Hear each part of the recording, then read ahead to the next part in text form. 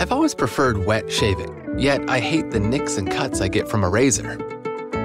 So I've stepped up to the Aquatouch to get the wet shave experience without the discomfort. I dampen my face, then use my favorite gel or foam. If you're using an electric shaver for the first time, don't worry about getting it right on the first go. It took me about 20 shaves to get my technique down. While shaving, I move the shaver in small circles. I don't go straight up my face like I would with a blade.